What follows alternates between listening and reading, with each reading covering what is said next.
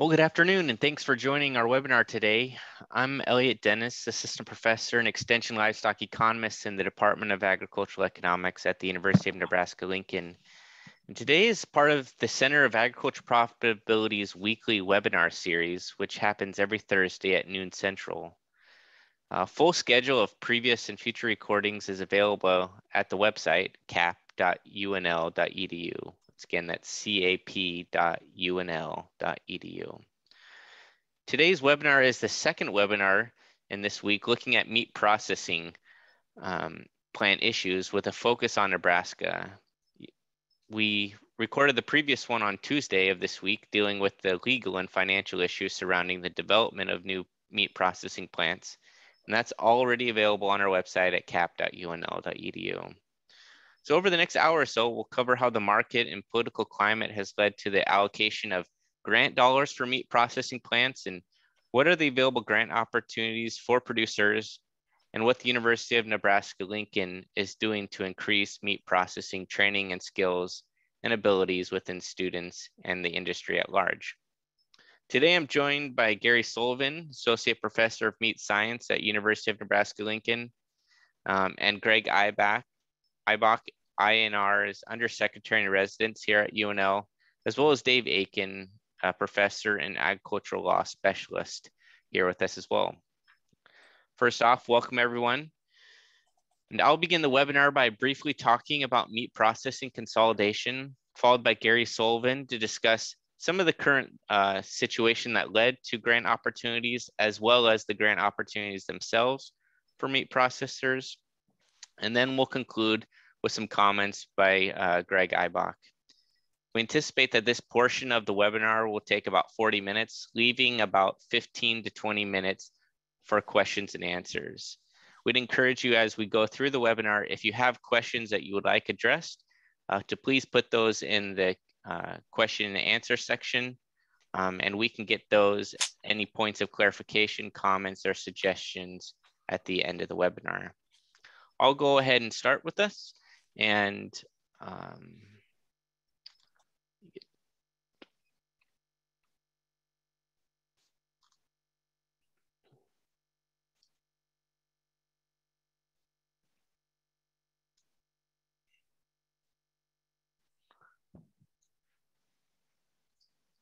all right, so first wanted to kind of set the stage on how we kind of got to this point where we were allocating hundreds of millions of dollars to the development of really small and medium-sized processing plants.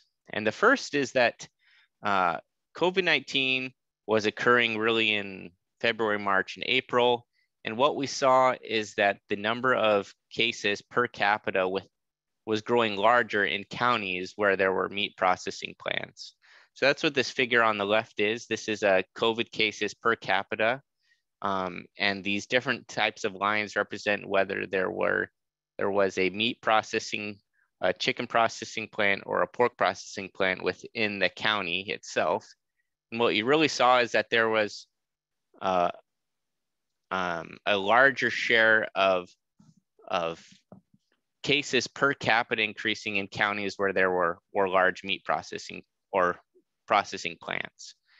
And what we saw is that actually that there was kind of this disproportion also between what we consider the big four, the top four meat processing plants, and the other meat processing plants. That's what these figures over here on the right indicate. This is cases per capita, and it's broken out by the top four corporations and these other meat processing plants. This right here on the left is for beef, and over here is in the pork. I have similar ones for poultry processing plants and for other ones, but to be consistent, concise, I'll focus on these two plants.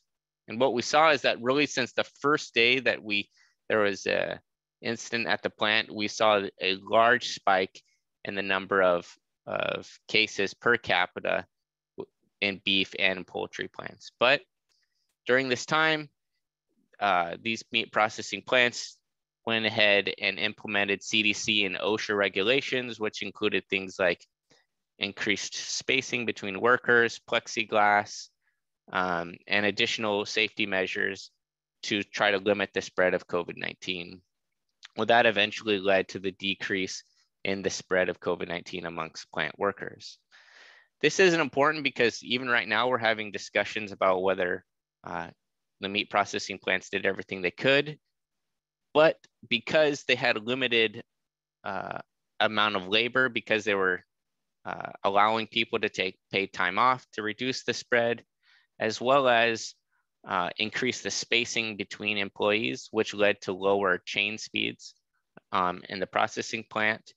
What this ended up doing is it reduced the amount of animals that were able to be processed.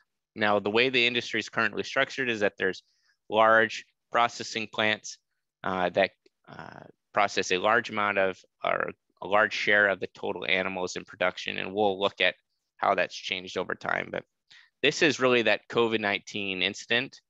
We started having those issues, which reduced the number of animals, in this case, cattle that we were able to slaughter. But as workers started coming back to work, we were able to control the spread. We're actually able to stabilize the number of animals harvested. But we're still susceptible to labor shortages, and that's what this is showing right here. When labor doesn't show up, we're actually unable to harvest those animals. So just curious, this has led to a lot of discussion about meat packing consolidation, and in particular, the concern about the 4 largest meat processing plants within each segment. And so the question that we're just curious to see where the audience is in what year did the top 4 firms begin to harvest approximately 80% of all steers and heifers?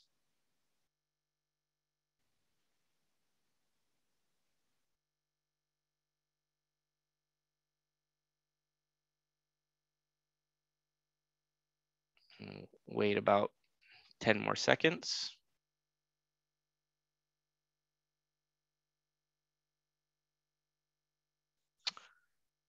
Okay, I'm gonna end the poll here. And we can see that, let's see, 24 or about 9% of people said 1975, 30% 1981, 24% 1993, 30% 2004, and 6% 2012. Well, the year was about 1993. So this is taken a compilation of the reports from the Packers and Stockyards, which is an annual report, and they define consolidation using what they call the 4-firm concentration ratio. And they break this concentration ratio by types of products. This is, you can find a similar one for pork and for poultry.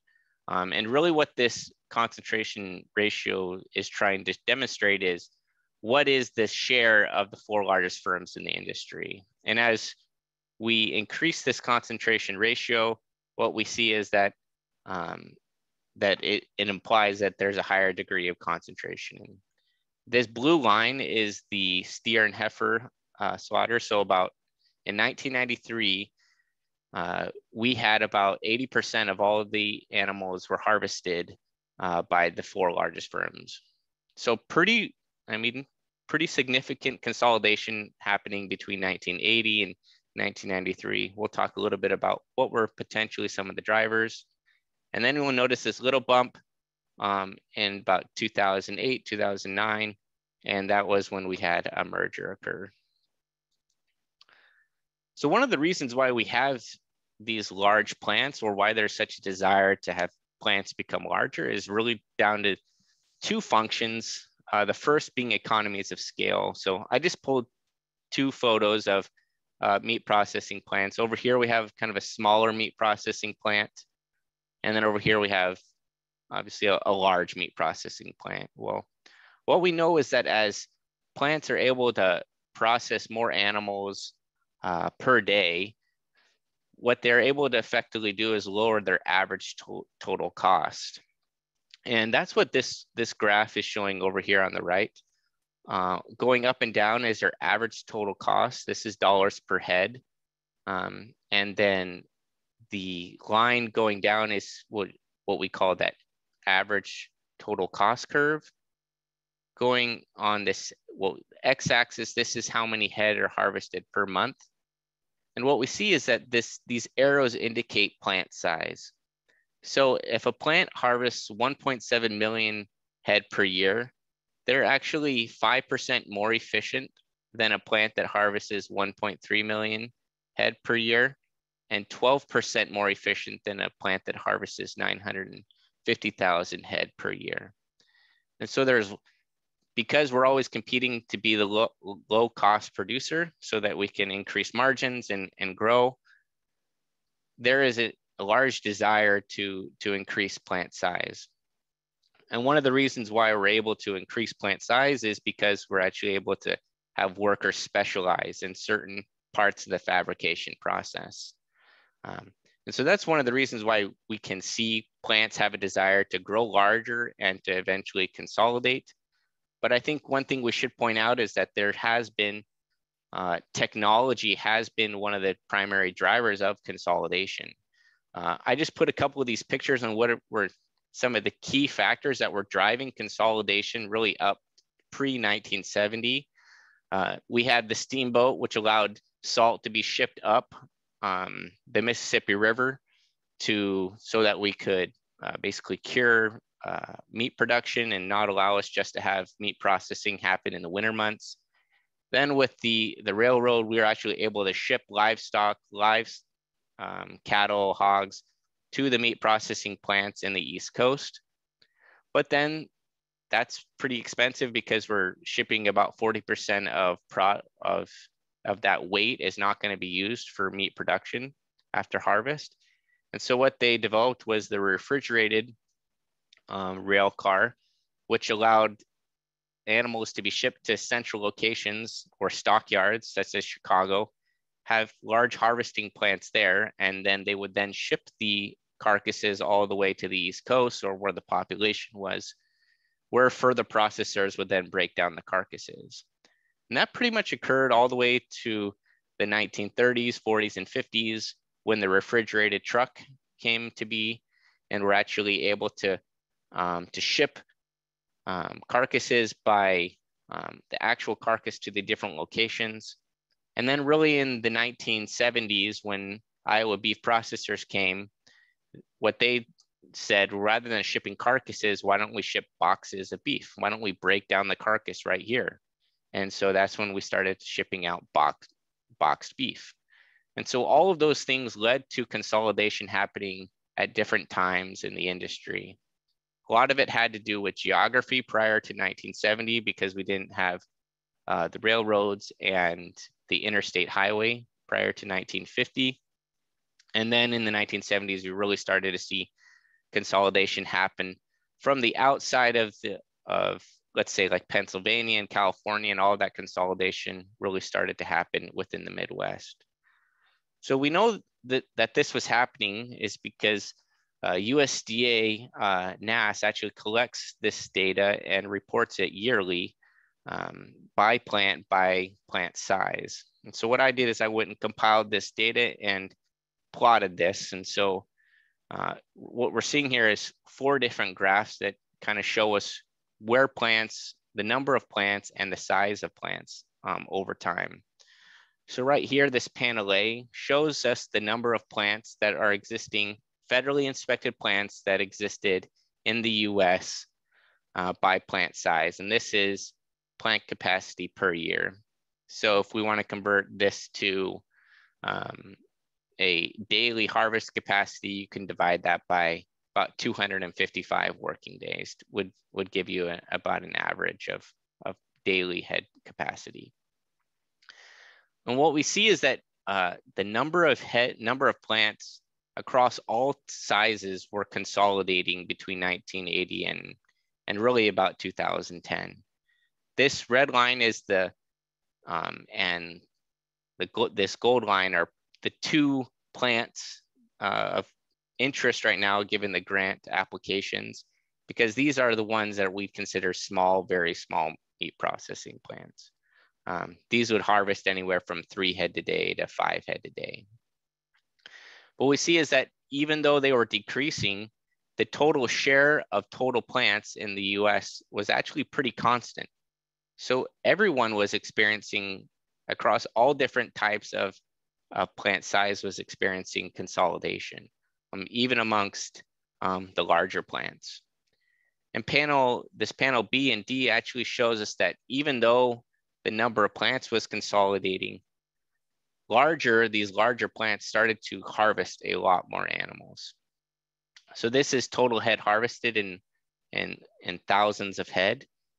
And in 1980, plants that had a yearly capacity of 500,000 head or more, they were harvesting somewhere in the range of about 80,000 head, and going all the way up to a large portion.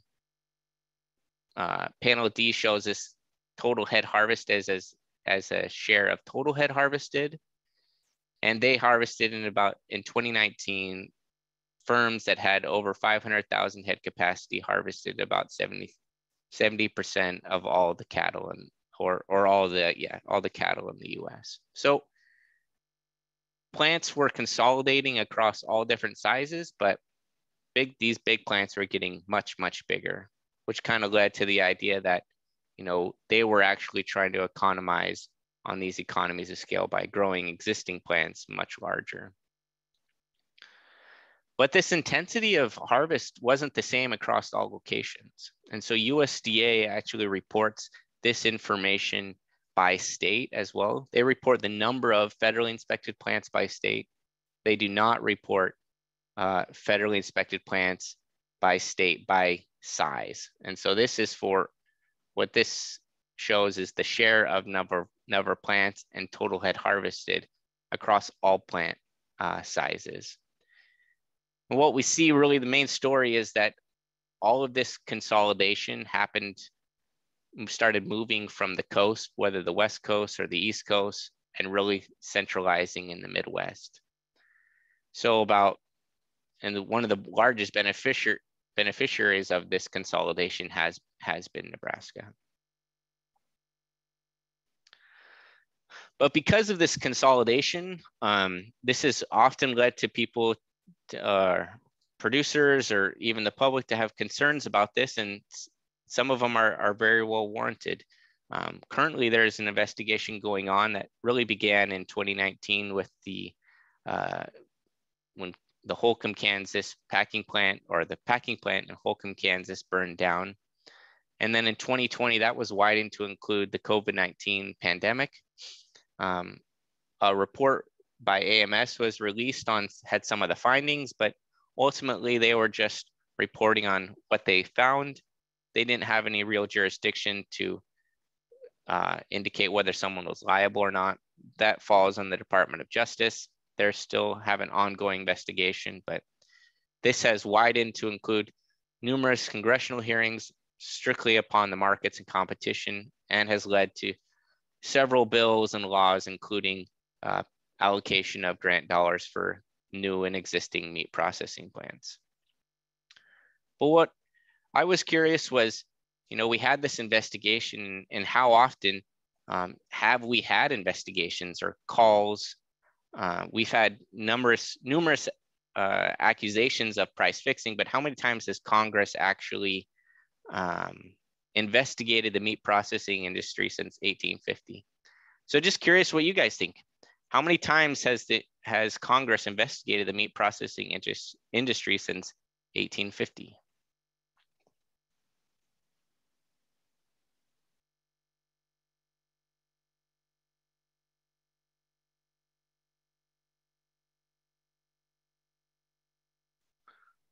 Okay, well, about 5 more seconds.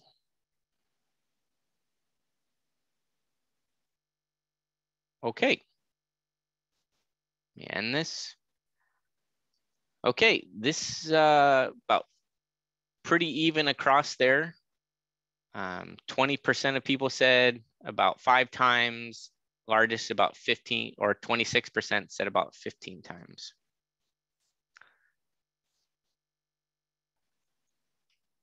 Well, what I've been able to find using the Packers and Stock Charts report, including paper published by a faculty member here in the department, Professor Azam, back in 1998, showed that there's been about 8 calls for investigation from Congress on the meat processing industry since about 1850.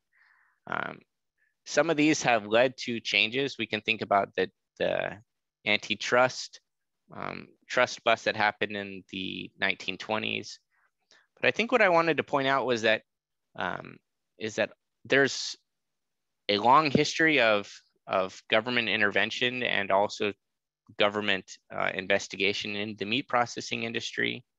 And what's normally happened is these investigations have occurred as we've seen large increases in either the retail or the boxed price, and a subsequent decline in the farm gate or prices producers receive for livestock. And so the fact that we're experiencing or asking Congress to investigate this is not surprising. And so, as I mentioned, some of these things that the government is doing to try to address these current public concerns is additional market transparency. We were able to authorize the livestock marketing mandatory price reporting, which is very important. That came about because of the investigations in the late 1990s. And really, it's a fueled a conversation more about what is the difference between how resilient plants are and how we can respond to sudden meat processing issues, and how efficient plants are. Do we want plants to be really large? This is some information. We will be sharing all the slides today that we're using and also recording this. So these are just some for your information. If you're interested in seeing where we get some of this data or how you can track plant size in your particular state, you can follow some of these reports. All right, and with that, I'm going to turn it over to Gary, and Gary's going to give us a presentation on some of the current state that led us to allocate grant dollars, as well as some of the grant availability for producers. My name is Gary Sullivan. I'm an associate professor at the University of Nebraska, and my focus is really in meat processing. And today, in my part of the talk and webinars, really talking about grant opportunities for new and existing meat processing plants. With COVID, everything has changed, and it really has evolved what's available and how business has been done in many of the small plants. And so today we're really going to talk about some of those opportunities that we have and things to consider as we move forward. On Tuesday's presentation, there was some things that were covered. We may overlap just a little bit that talks about those concepts, but also want to dig deep because it's important to think about it as we move forward in this concept. And so in today's presentation, we're really going to focus on really 3 points that we're going to cover. Briefly review what the meat inspection is and what requirements are to sell products. This is important to understand because depending upon the type of facility that people have and depending upon what service they're providing, it may be that they're available to get grants or they may not.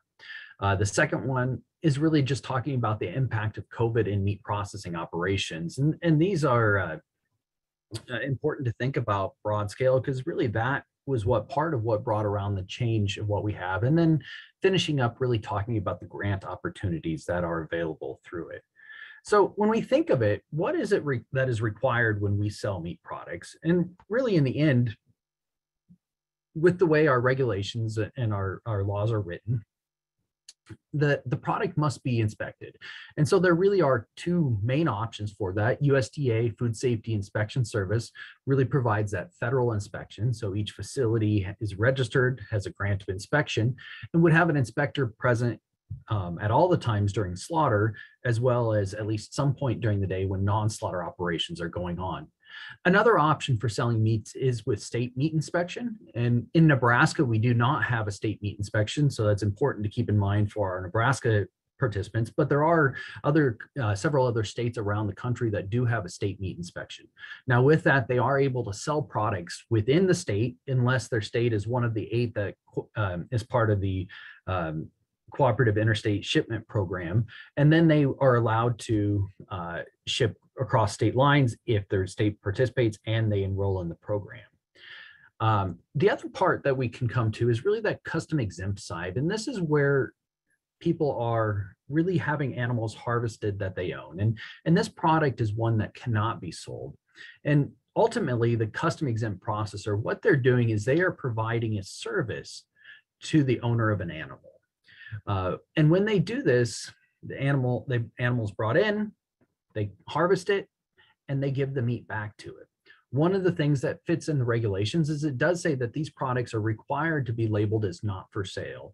And so it clearly is stamped on each package that goes through it, because it is not an inspected product. It is exempt from inspection, but it's really only able to be used by the owner, their non-paying guests, and workers that they have in their home and their business. And so there are limitations on what it can be done with it.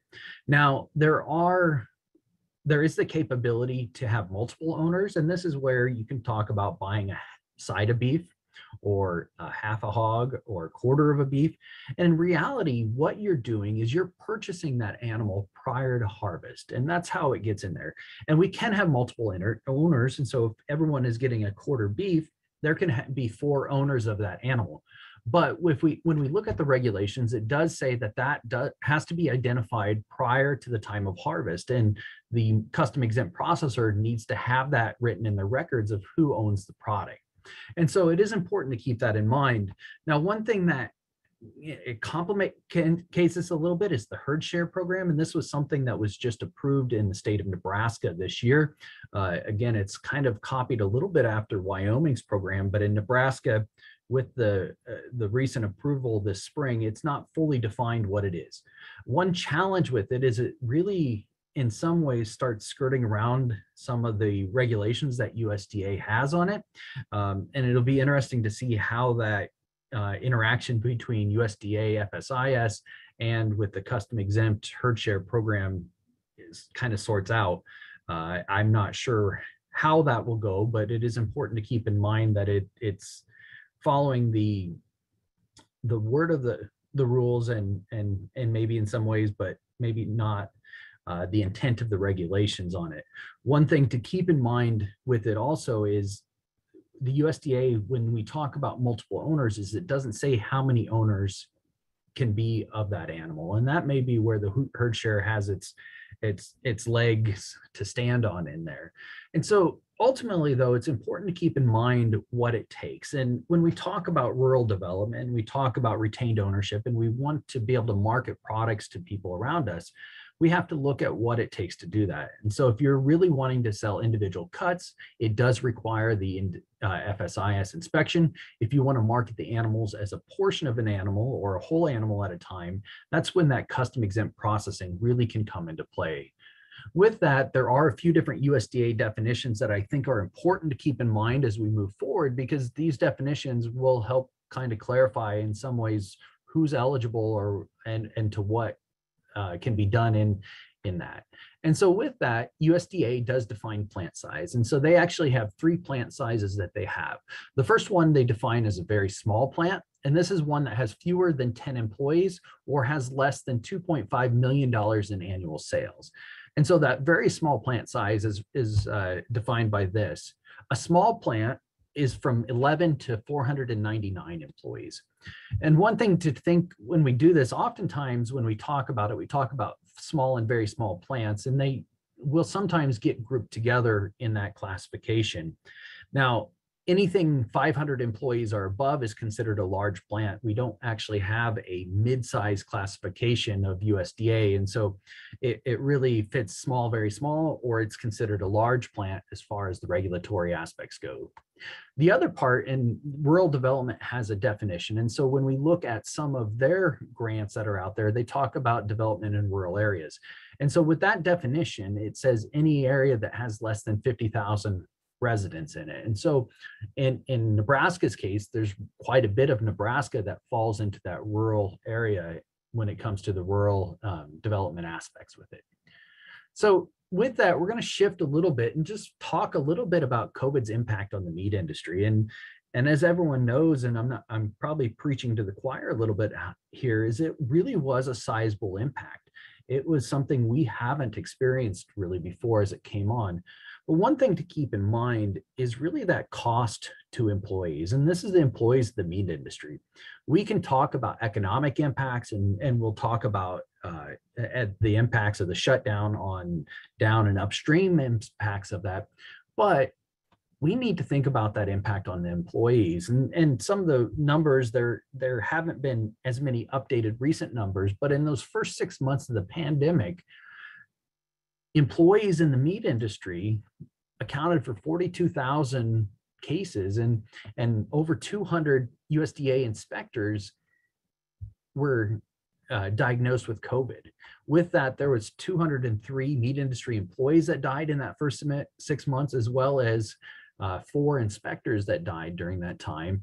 And this comes from across 494 different meat processing plants. And so we can talk about a lot of the impacts, but I think it's really important to start to talking about what that economic impact was. And with the plants, with the illnesses, with the changes that had to come out, really with the regulations and guidance documents that were there, production slowed down. We spaced people out. We had fewer employees present. There was a lot more people out in quarantine or afraid to come to work on it. But that had a major impact. And I would say the biggest impact that we had was really in that April to May time. And in that time period was really when we were starting to get some of the guidance from our regulatory agencies on what are the best practices for production. And so these are just some charts that I pulled about, again, that first 6 months of COVID, what happened to production. And if we look at in this, the blue line that we have, it's that blue line that we can see. And specifically when we look at cattle and pig slaughter, we had a 40% or greater reduction in capacity during those few weeks at the end of April and May. In poultry, we had an impact as well, but it wasn't quite as large as what we had in the red meat species. And part of what was caused there is the workers and worker shortages coming in, but also we had 49 different plants that were closed at some point during COVID due to outbreaks in the plants.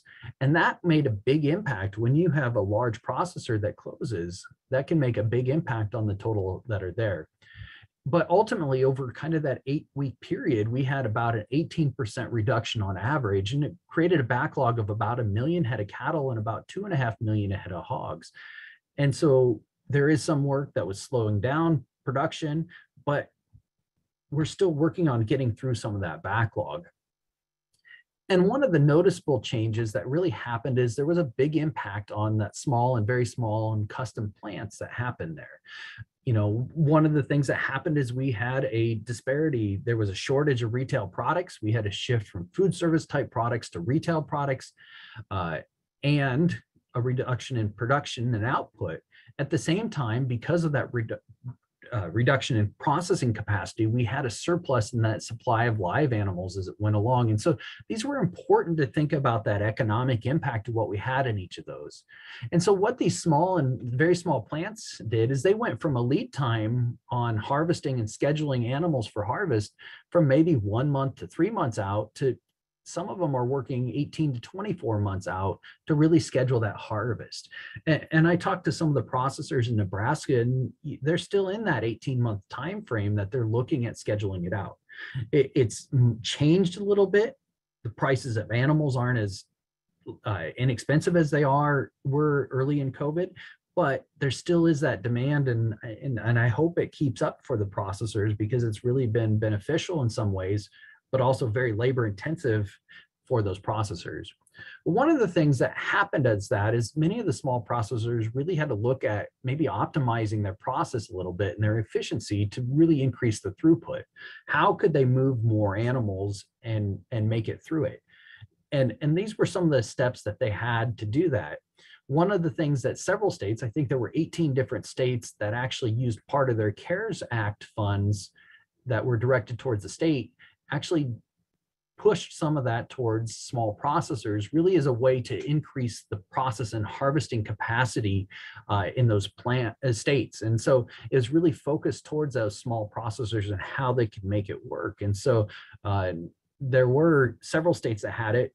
For example, Missouri had a program where, depending on if you were harvest or if you were further processing or other categories, there was different amounts of money that could be applied for to allow for increase in equipment or modifications of infrastructure that would allow more processing to happen. So this is really the framework of what's out there. And with it, there really are some funding opportunities that are available through USDA. Some of these are one-time funds, things that were brought out directly related to the pandemic. Other ones are really more ongoing programs that help broader development and not maybe focus solely on specifically on the meat industry itself. And so with the USDA, the funding organizations or subgroups of USDA that have different objectives. And so Build Back Better is one of the Biden administration's programs that really looks broadly about how to bring back the country to some of the pre-COVID type aspects. But in USDA, the Ag Marketing Service does administer this, but ultimately one of the key things is talking about expanded meat and poultry processing capacity. And I have that kind of bolded here because that was the key part that's in it. But more broadly, it's talking about how can they increase competition and level playing field and really build a better system. But one of the key things is really looking at that capacity and being able to allow for serving the needs of how the small processor can serve some of those needs. The other thing is with USDA rural development. And so the Ag Marketing Service does the Build Back Better administration of the funds, but the USDA rural development is really set there to have a way to improve the economy and life in rural America. How can they make investments? How can they provide funds to help maintain the advantages that many people like about living in the rural parts of the United States? And so when they talk about this, there's really 4 areas broadly that they talk about trying to address with the rural development funds: workforce development training, things related to infrastructure and equipment financing, being able to allow those businesses to take place, but also making connections across it to really allow that development to take place. And again, part related to the workforce development is providing training and education and workforce and apprenticeship opportunities for those areas. So they're really looking at how can they facilitate a small plant to have success in these rural areas, or small businesses to have success in the rural developed areas. And that's really related to economic development and rural vitality as we go through it. So with the USDA, again, the Build Back Better initiative really has multiple portions, but USDA's portion in June 8th, it was announced that there was $4 billion being contributed towards that. And so really broadly relating to production and processing and distribution of foods, but also looking at markets and consumers as well. And that's in addition to the $1 billion that was previously announced that really was going to address food insecurity. And so that's $5 billion that went towards that, those causes. And when we look at meat processing, of that $4 million, it was $500 million that was addressed towards the small processing. And some of it was specifically targeted towards that small and very small plant. And so the Meat and Poultry Inspection Readiness Grant, these were due on August 2nd, and there was $55.2 million that were earmarked towards this program. And what it was is plants would be able to apply to either have support to help provide increasing capacity or new facilities or building as a way to either increase their throughput or to enable them to go from a custom plant to an inspected plant and really provide more capacity in that small size. The other part that was directed towards the small and very small plants was the overtime and holiday inspection fee reduction. And this actually had $100 million that was directed towards it.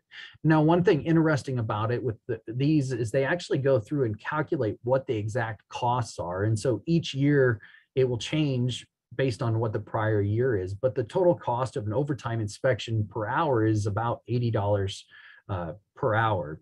Now, what they wanted to do was provide a reduced cost for the small plants to be able to do that.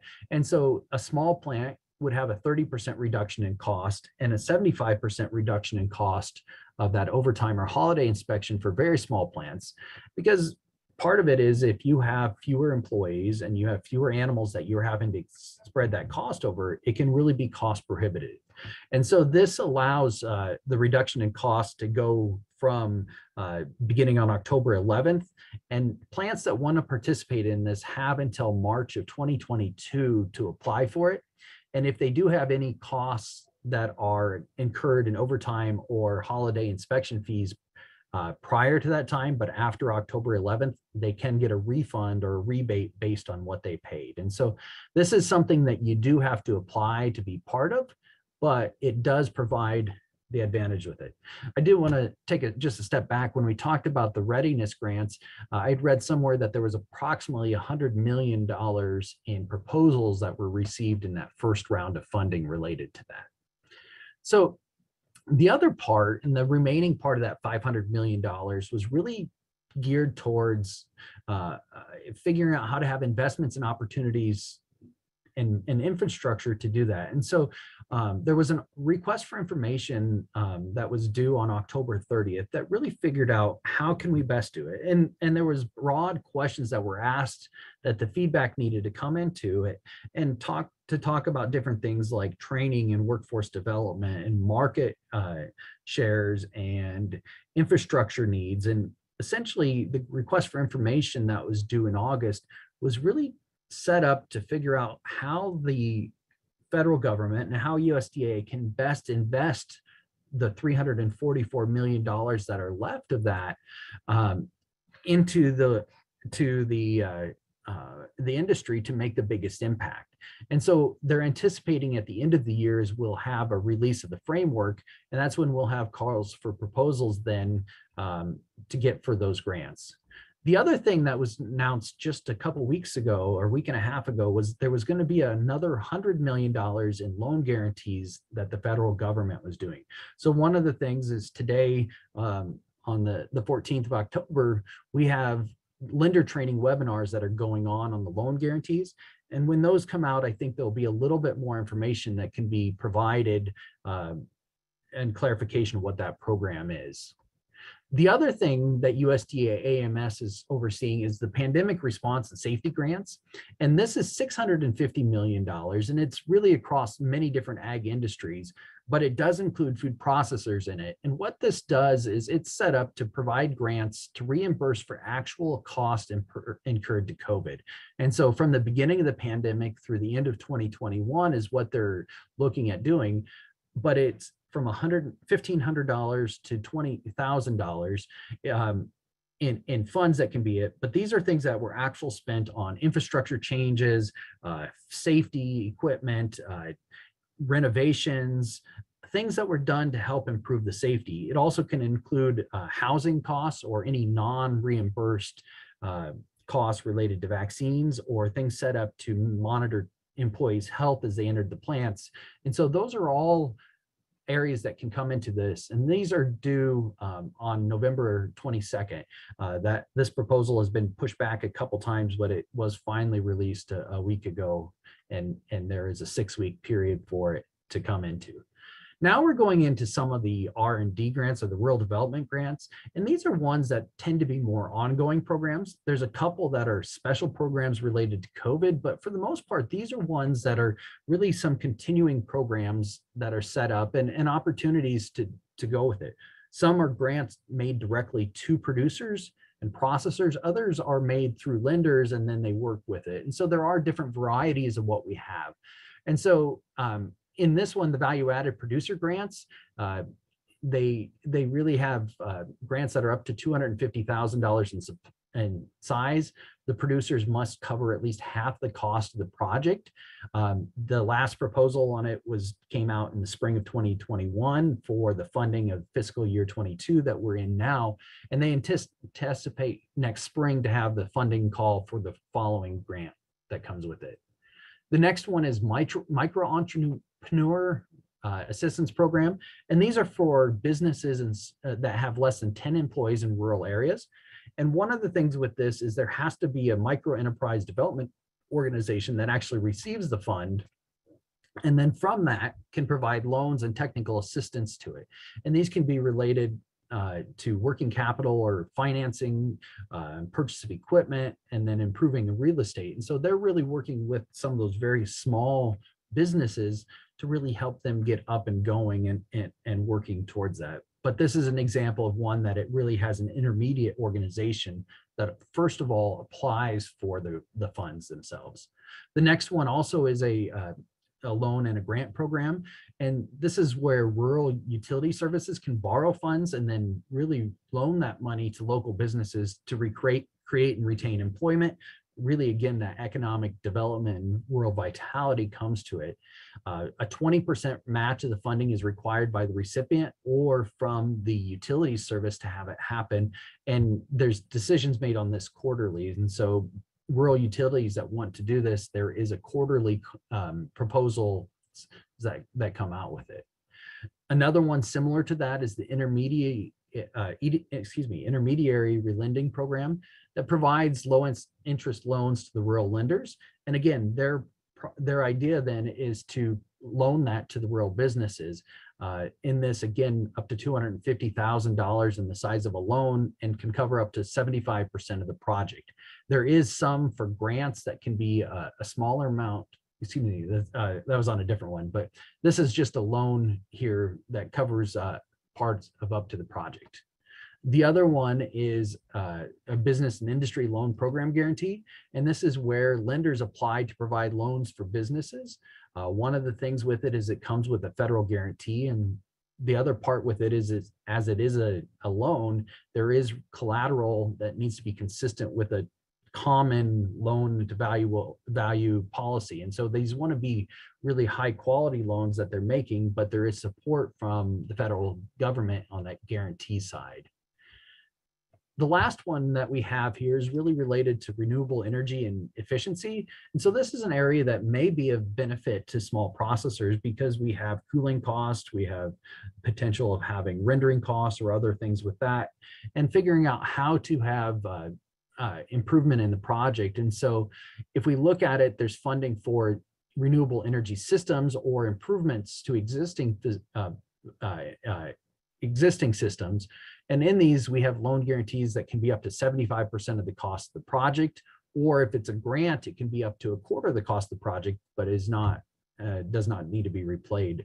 And so the totals on these are $500,000 for the system and $250,000 really for that efficiency improvement in the existing system. So these are examples of some of the federal programs that are out there. There also are some state programs at times that can help with research and development and other costs associated to that through the Department of Economic Developments and others.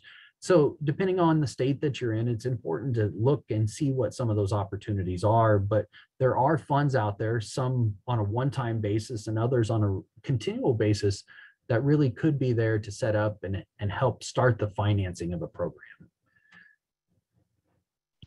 Well, thank you, Gary. We appreciate you sharing some of those comments with us. And now we're going to have Greg Ibach, who's going to actually talk a little bit about what UNL has been doing to try to help develop some of the infrastructure and some of the training that Gary was talking about. And just as a reminder, if you have questions, please put them in the Q&A and we will get to all those questions. Well, thank you very much, Elliott, and for this opportunity to join the webinar here. But, you know, as we look around, we still have a backlog of animals trying to get through the system, and we still have employee shortages across the nation and especially here in Nebraska. plant operators, whether they be a small, very small custom exempt, or some of our larger packing plants, have trouble finding employees. So they're then faced with the question of whether to expect overtime, which employees that experience too much overtime burn out and seek other employment, or they are asked to put on additional shifts. And if we don't have enough employees to run the first shift, we definitely don't have enough employees to run additional shifts. So those continue to contribute to the backlog that we're experiencing. This has led to discussions about, that we hear commonly about, we need more plants, we need more capacity to be able to process the animals. And again, employees become part of that equation. Are there enough employees out there to be able to address this need? And if we do expand capacity.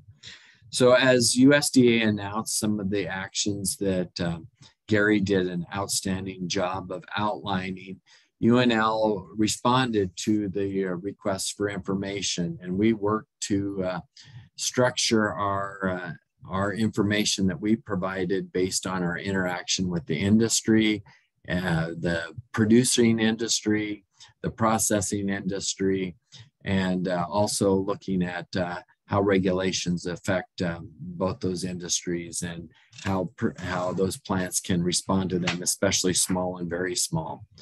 I think many times when we think about small and very small plants, we in many areas, especially rural Nebraskans and beef producers, lump the custom exempt plants in with those federally inspected plants. And there really is a big differentiation there. I see one of the questions is, what keeps a custom exempt from becoming federally inspected? And with federal inspection comes not only the ability to sell individual cuts, but it comes with the ability to enter the export marketplace as well. And so FSIS has really guarded that regulatory process and kept the bar high to be able to preserve not only food safety considerations, but preserve our export marketplace as they move forward. And so the hurdles that are out there are mainly structural, and many of our custom exempt plants are not, do not have the physical plant expectations, or they don't have the ability to make that jump physically from a custom exempt to a federally inspected. And so that's probably one of our major hurdles out there. But we also need to remember that we also have biosecurity concerns. We have worker health and safety considerations that have come about because of COVID. And then just the ability to understand and comply with federal regulations that also become hurdles as we jump from one level of custom exempt to federally inspected. And so I think there's opportunities for us, and in our response to the request for information, UNL identified not only ways to help facilitate that jump from custom exempt to federally inspected, but also ways to augment that custom exempt experience here in Nebraska and make that better for our custom exempt operators to be able to adapt, provide a great product to the customers that want to have their animals, whether they're in a herd share program or they are their owned animals specifically, to be able to help them expand their operations. We are excited to have USDA absorb those different comments. The comments that UNL offered were very similar to what we saw offered by states, departments of agriculture, other universities. And so I think the USDA will have some very clear guidance. And so we're actually excited to see what the request for proposals might look like as a result of that. And we will work to, again, with the industry at that time to try to put forward a proposal that will not only help Nebraska's producers, but help Nebraska's small and very small processors, whether they be federally inspected or custom exempt, adapt and enhance their experience at serving our public, Nebraska citizens especially. Thank you, Greg. I'm just going to go down to the comments and then state the question and then pass it to the individual I think best would be able to respond to that. So Greg, looks like you answered Jared's question. What's the main reason holding back custom exempt plants from becoming federally expected? I'd also add HACCP regulations as well, which we know is one of the primary reasons why we saw a lot of the smaller plants actually fall out, is because they weren't actually able to meet those additional food safety regulations. Catherine asks, how do you think we'll deal with labor shortages of labor? Are we going to continue to rely on immigrants, or will the job change to attract more young people? Catherine, I think that's a good question. I'll answer it a little bit and then I'll pass it off to Gary. Maybe he can talk a little bit about some of that workforce development. I think finding labor to work in packing plants has always been a difficult issue and has traditionally relied upon immigrant labor or first generation immigrants. When we talk, but one of those things that we know is that as wages increase, it tends to attract more people. We've seen entry-level positions at meat packing plants go as high as $25 with the signing bonus per hour. That's pretty high. And so I think we are going to still rely upon immigrant labor to a certain extent, but if we're thinking about developing that workforce, I think University of Nebraska can play a key role in helping train smaller or very small plants. And Gary, would you mind just maybe talking a little bit about that workforce development? Yeah, another aspect that I think you need to keep in mind with it is a lot of people don't think of meat science as an option. And that's one of the things being a meat scientist at UNL is really exposing to what opportunities are out there. You know, I was talking to a small processor the other day, and what they're paying their meat cutters is a nice living, especially in small towns. And so there's a lot of opportunities. And I think sometimes it's just getting young people exposed to what's out there and what can become part of it. So we've talked a lot about training, and the meat science program has historically done training in it. And we're really looking at figuring out how to expand that. We did add a youth extension specialist who's focused on youth meat science products. And so it's really a nice addition with that. Yeah, go ahead, Greg. Well, I think the other thing that UNL can play a great role in, and that we already are doing at different levels, Gary's involved with it, as well as we're partnering with Innovate Nebraska and some other groups, is looking at how we bring innovation, robotics into play here, and develop those that might be able to use to replace some of the employees that we're unable to find. If we can figure out how to use a robot to disassemble a carcass, we won't need have the same amount of employees needed at our very large plants. And if we can find ways to incorporate some robotics or innovative processing tools in our small and very small plants, that could also be a big help. Thank you, Greg. And I think you partially answered Jared's question, was talking about how do we address some of that efficiency and throughput. And it sounds like from your comment that call for proposal or call for comments that UNL submitted was also part to try to address some of that innovation and technology there as well.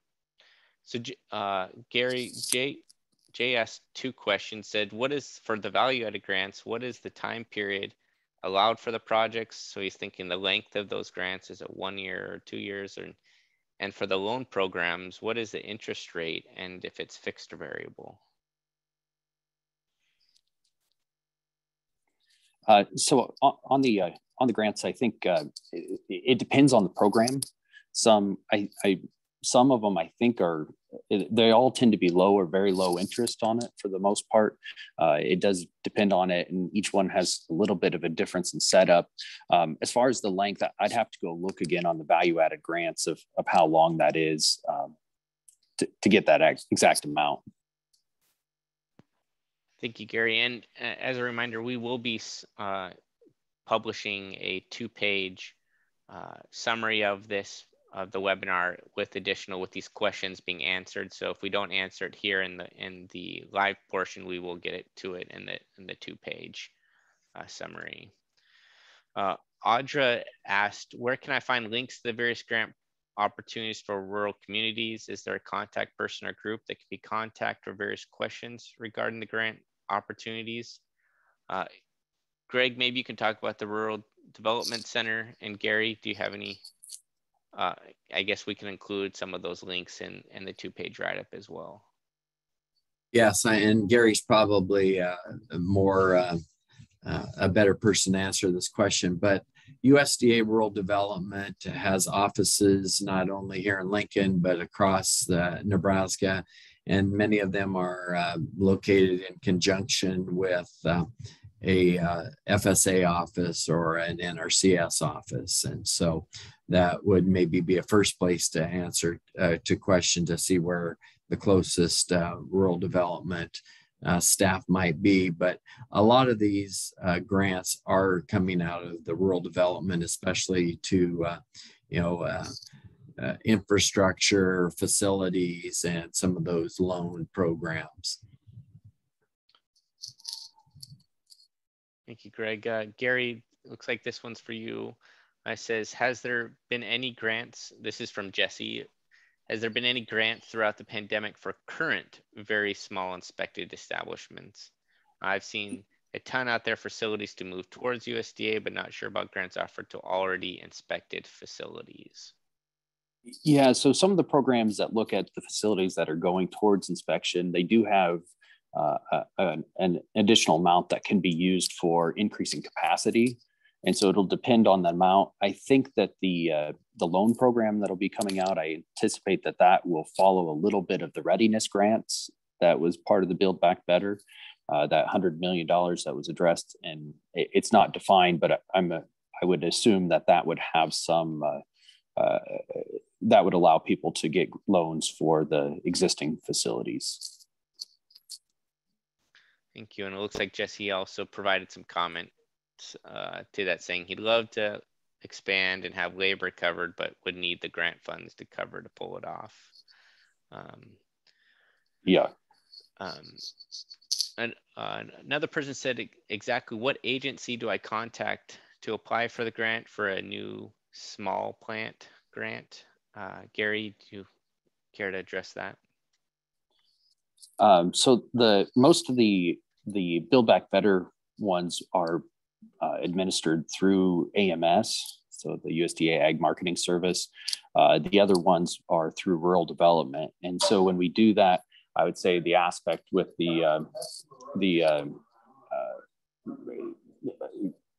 look at that, the rural the AMS ones, and actually I think some of the rural development ones are also available or end up having the application that's submitted online through the USDA's portal. Mm-hmm. Yeah, thanks, Gary. And then Jared has 2 last comments. He said, I believe I was told by USDA inspector the main structural obstacle from becoming custom exempt to a federally inspected plant is just adding an office separate from the kill floor. Is that correct? And then his second comment was he has looking to build a small plant with a small population of 700 was wastewater disposal. Our town's sewer plant can handle about 3 hogs a day, according to our town's head maintenance person. What are the options to solve this problem if a person wants to build and handle more animals a day? So looks like 2 questions there about if it's right to build just a separate office, and if so, how do we solve wastewater problems? Gary, maybe you can talk a little bit about plant development. Yeah, so one part of the inspected facility that you do have to have is you do have to have an inspector's office with a bathroom attached to it. And that's just part of, there is a list of requirements that USDA has of minimum things that are required for the inspection. And so that there, if I recall, there's like 7 or 8 bullet points that everyone has to be fulfilled for it to happen. And in addition to that, we, it's the sanitary design and some of those that are just kind of the minimum things that are required in addition to the HACCP plans and the rest of it.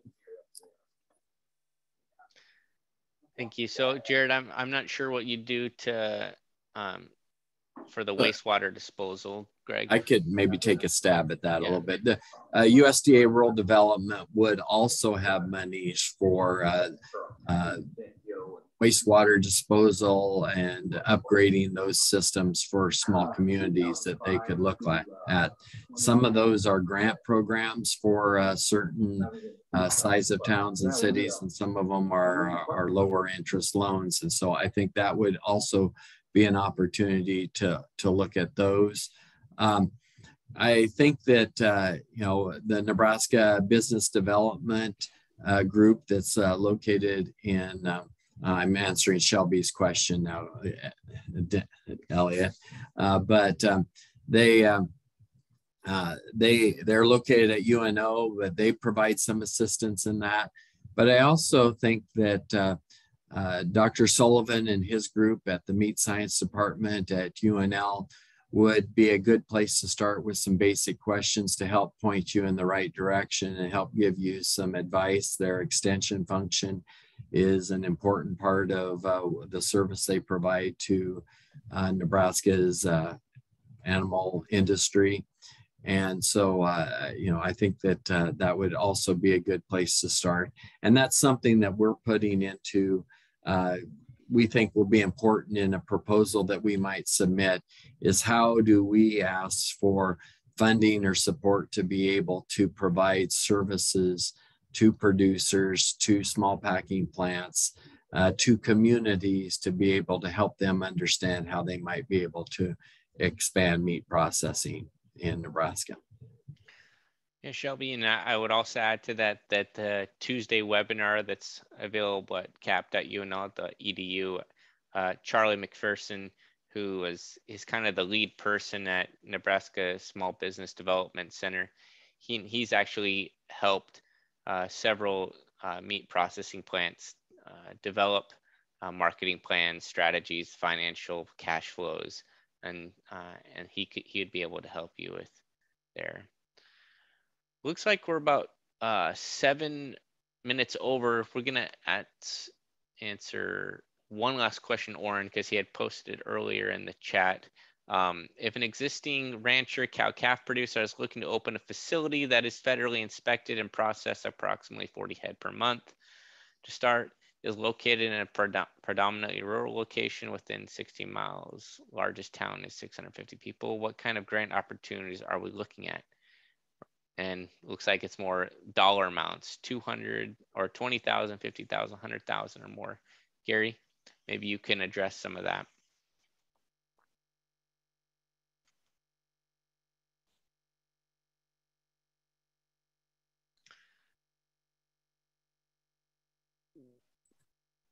Gary, you're on mute.